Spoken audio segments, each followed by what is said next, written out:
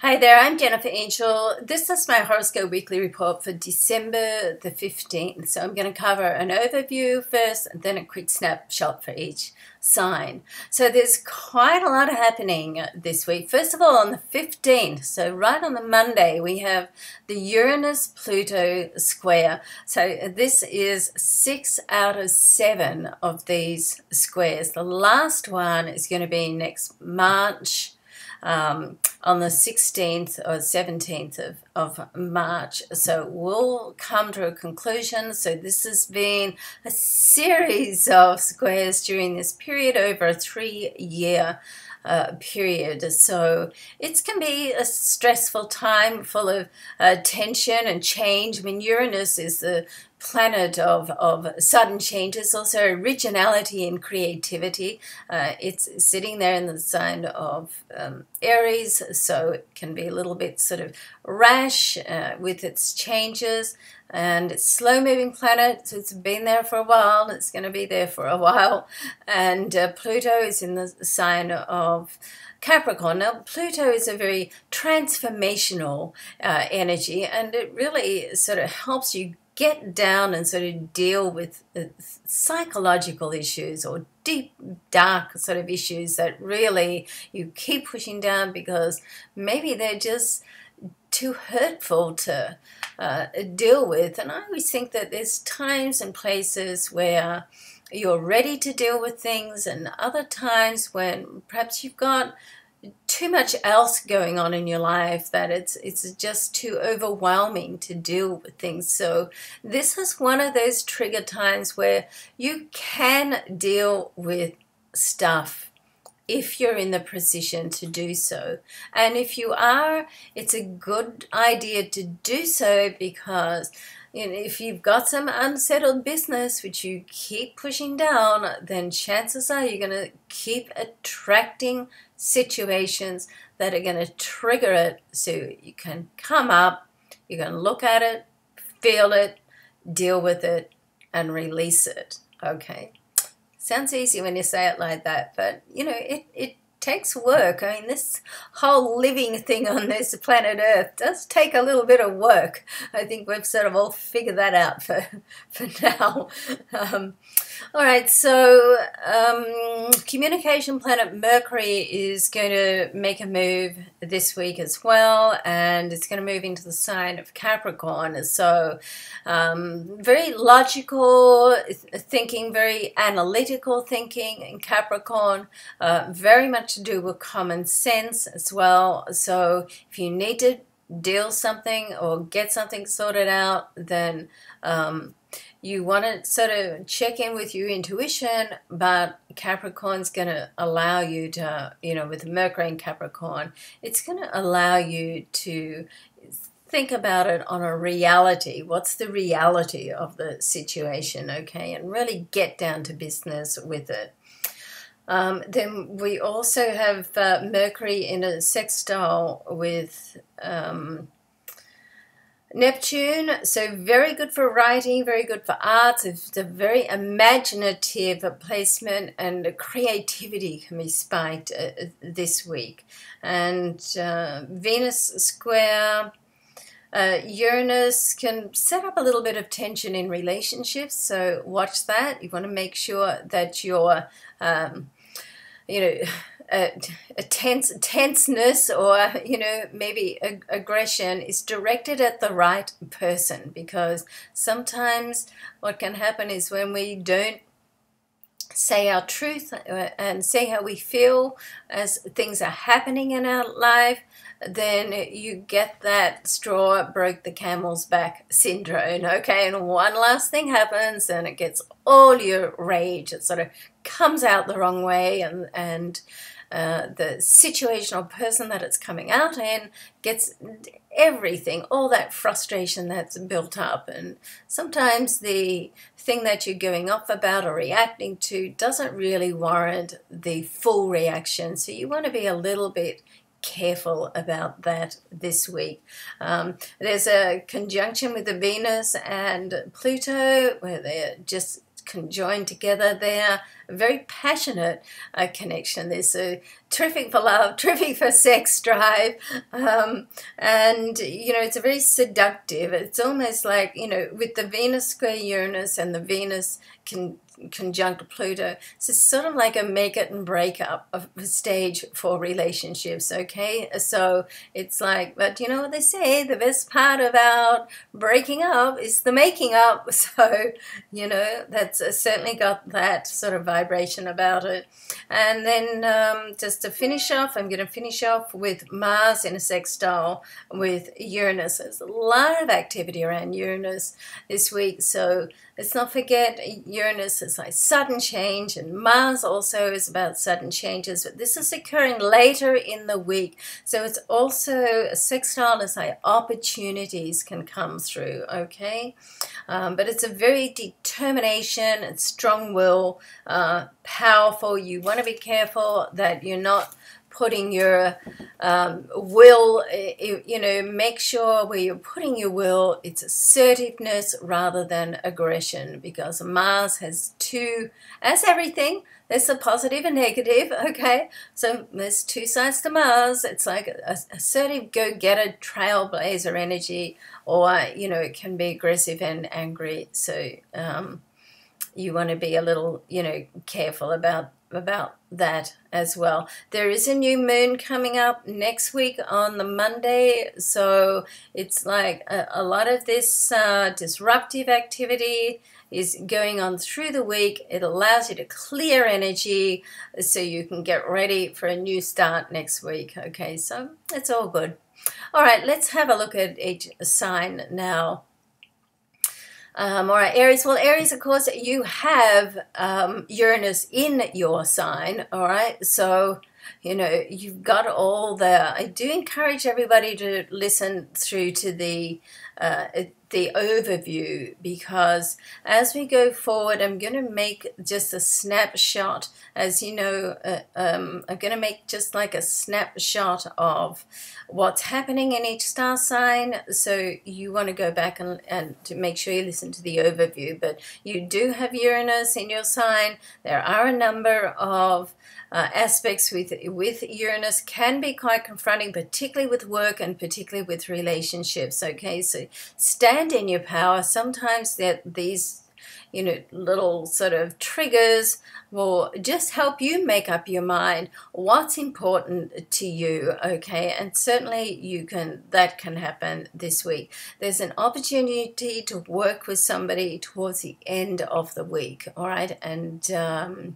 next week, there will be further opportunities in your career. So it's pretty well all about career at the moment, all right? Not to say that there's no love, Aries, but, you know, we're leading up to the end of the year. It's a good time to put your focus on business, all right?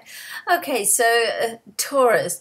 We've got Uranus right in the sign before you, Taurus, and we do have a square with Uranus and Venus on the 20th. Which is next weekend, and we're leading up to that. And Venus, of course, your ruling planet. Anything that happens with Venus is, you know, very important to you, has a great influence on you. And Venus is going to be sitting in your solar 9th house. Is also a conjunction, so where Venus and Pluto are conjoined at that same degree. So there's a couple of things here. What goes on here, on one sense, it can just highlight to you what you could or should be doing, or options. And then it's like once you make up your mind, it's almost like you're going to have to make a quick decision on something. Now, there's a decision here. You have an opportunity to either be reactive or change your attitude and try to see someone else's side of something. So if you can see someone else's side, then the Pluto conjunct Venus is very powerful, passionate, seductive, okay? And it can really bring you in line with your true wants, needs, desires in life, and help you to walk that path. Okay, so as always, there's choices to make. All right, it's up to you which way you go. All right, let's go through and have a look at Gemini.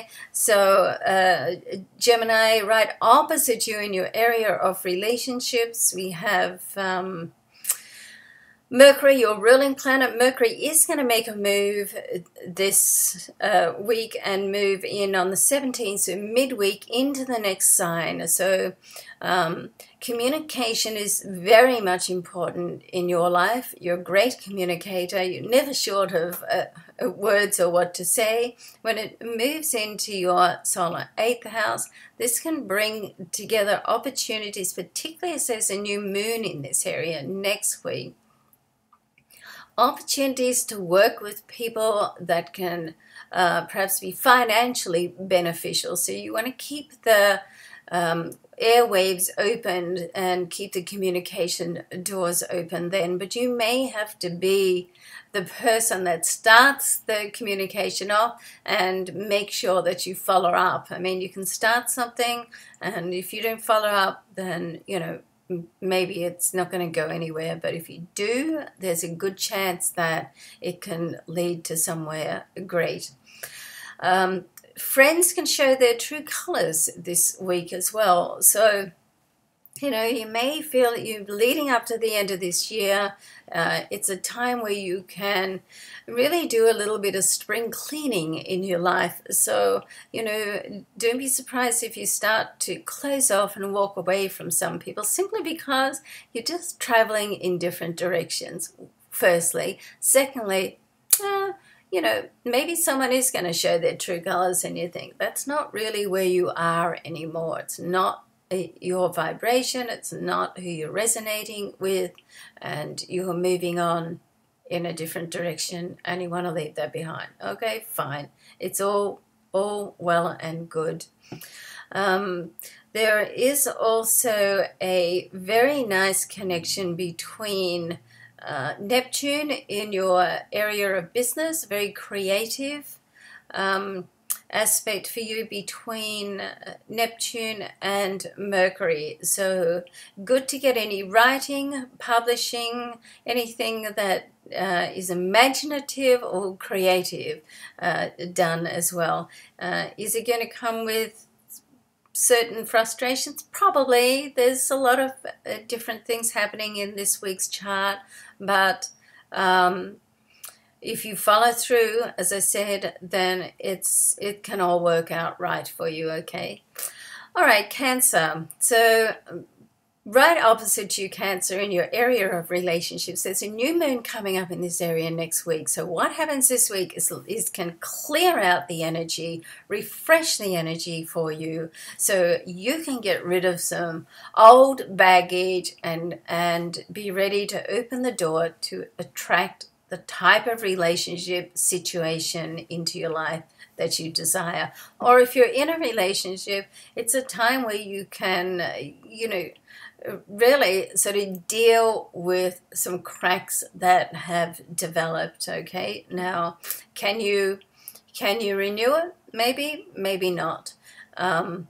With the Uranus-Pluto square, which is influencing your relationships and business, then this can very well be a bit of a makeup or breakup sort of point. But we do have Venus right there in your opposite sign in your relationship area with Pluto. So this is very powerful as well. So to me, it seems like, sure, you could have some sort of an upset, but as I said in the overview, you know, the best part of breaking up is making up. So, you know, it can all come back together for you, all right?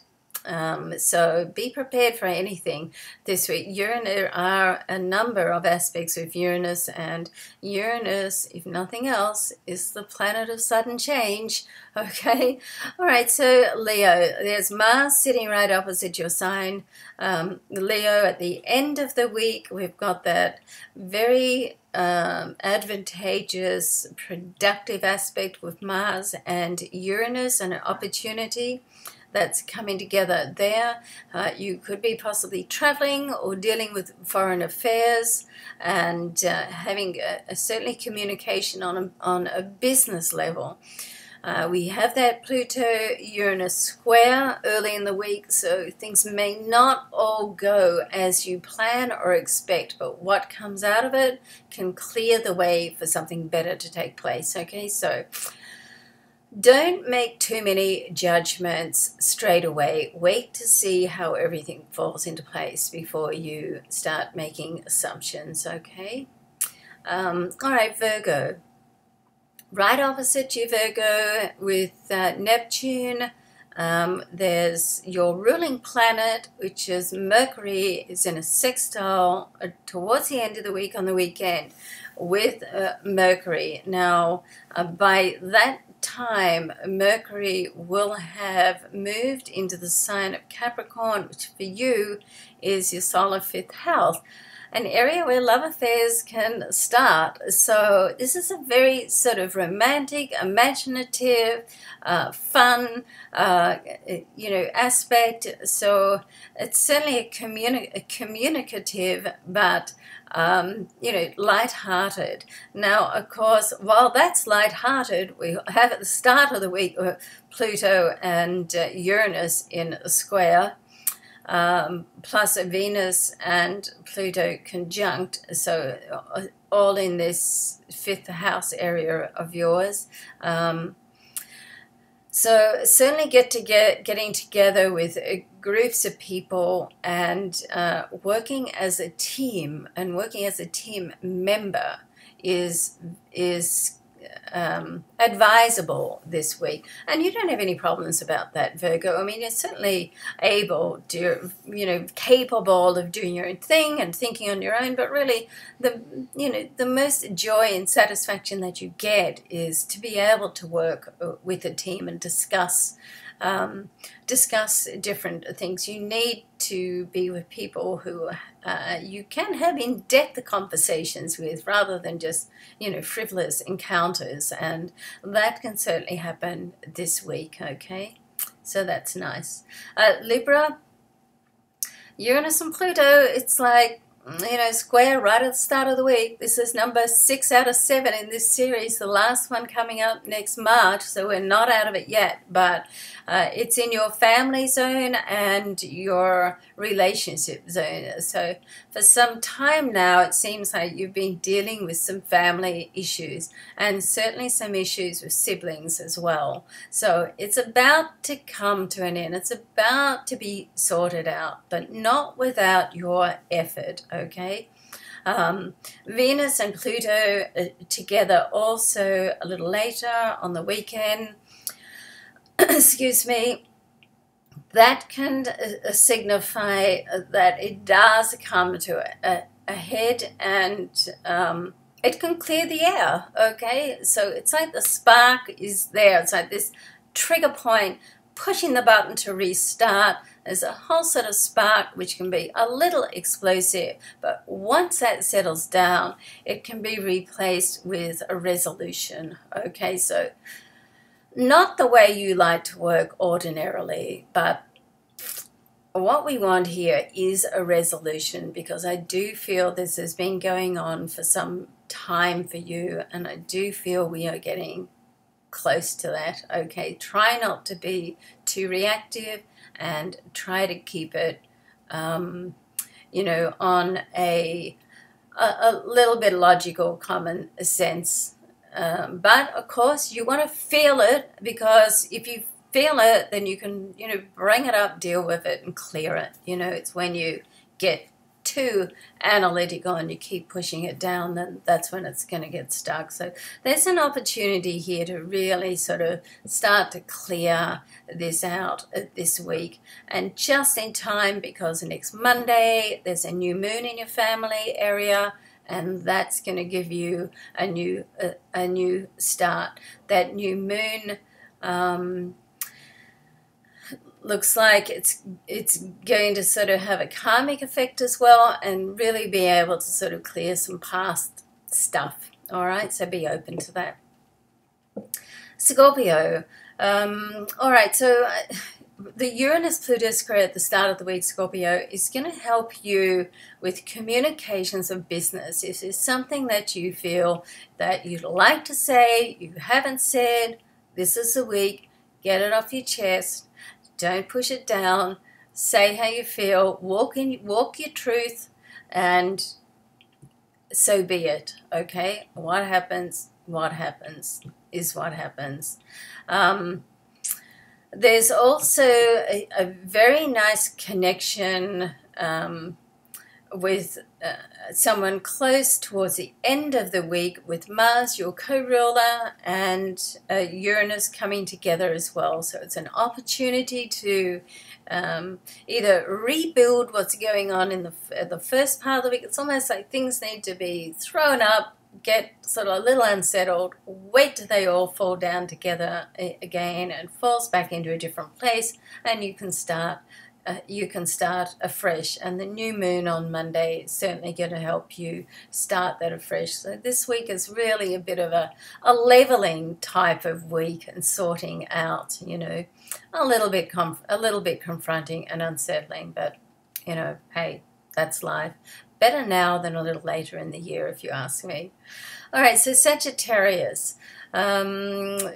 Mercury in your sign is going to move out midweek into the next sign. So this is your solar second house, all to do with money and possessions. Also very much to do with your overall self-worth.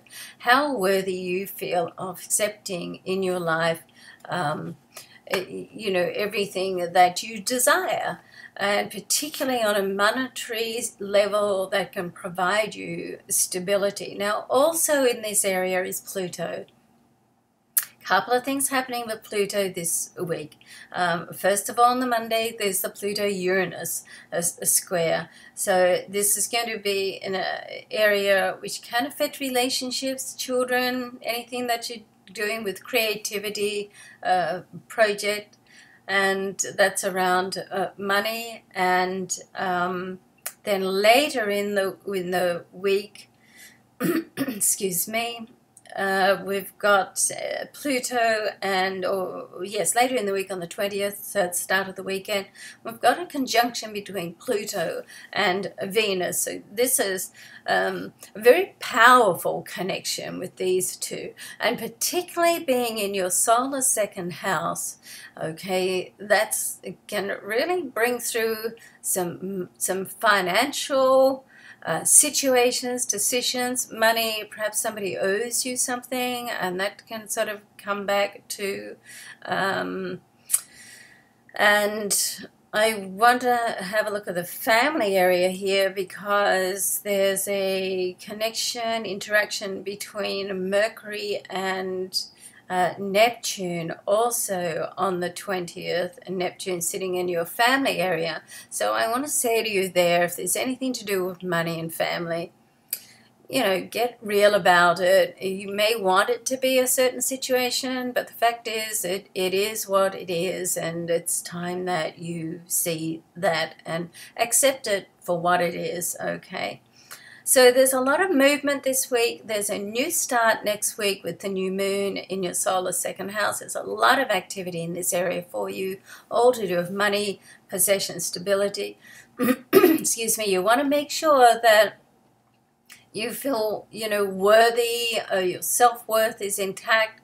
Don't let anybody tell you you can't do anything or you're not worthy of anything, okay? Just like, get that out, block your ears, and don't accept that, because you've got an opportunity now to really clear some inner baggage around this area and clear it out for good and open yourself up for abundance. Okay, we like that. All right, Capricorn. All right, so we're on the 6 out of 7 Uranus-Pluto squares.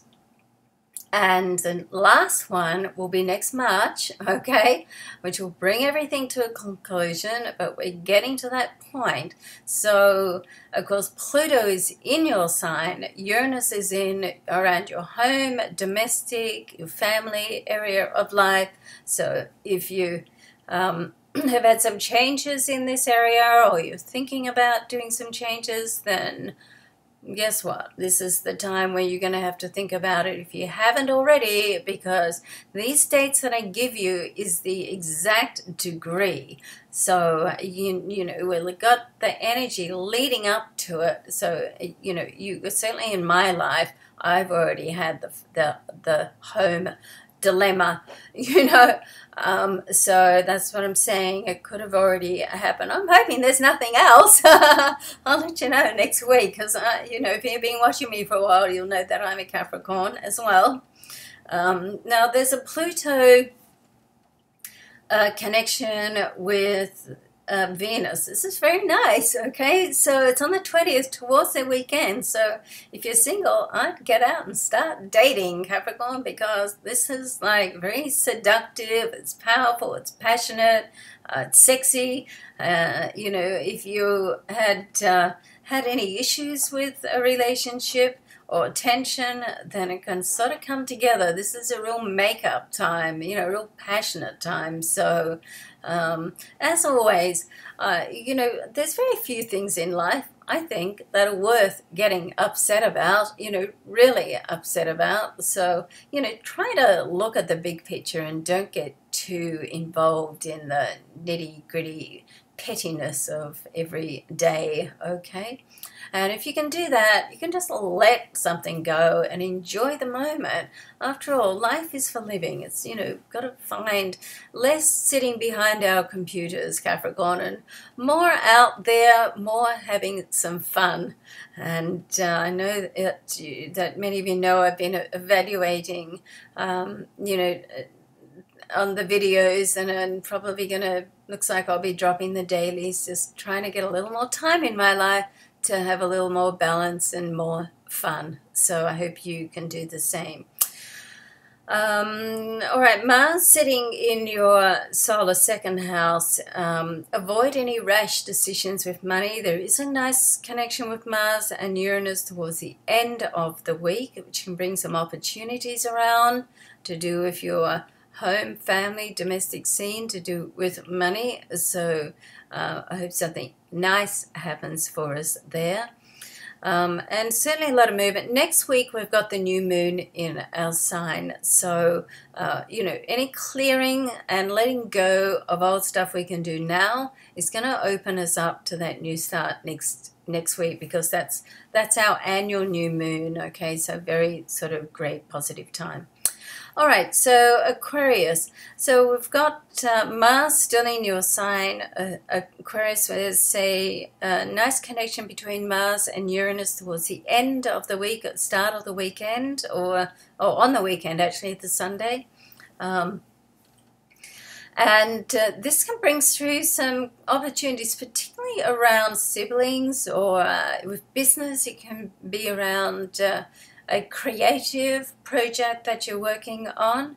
And it can come out of the blue, because let's face it, Mars and Uranus are the two planetary vibrations that things can just like change suddenly. Okay, so you want to, and of course Uranus is your ruling planet, so I am just going to say, expect the unexpected this week.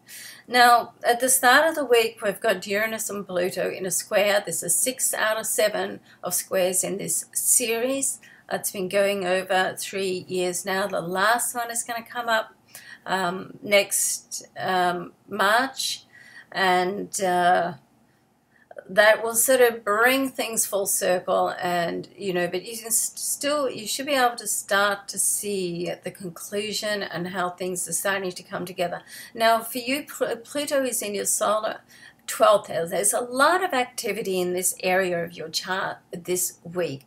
So it's a highly intuitive area. It's also an area which prompts you, or urges you to really sort of get down and think about how you feel about things, and bring up any old baggage. And that's what Pluto does. Pluto is a planet of transformation. So it like breaks down to build up. And certainly because Pluto is in the sign of Capricorn, the foundations that you build up again are much stronger. So in the 12th house here, it's an opportunity for you to deal with some old issues, maybe some karmic issues, some psychological issues, some emotional baggage, okay?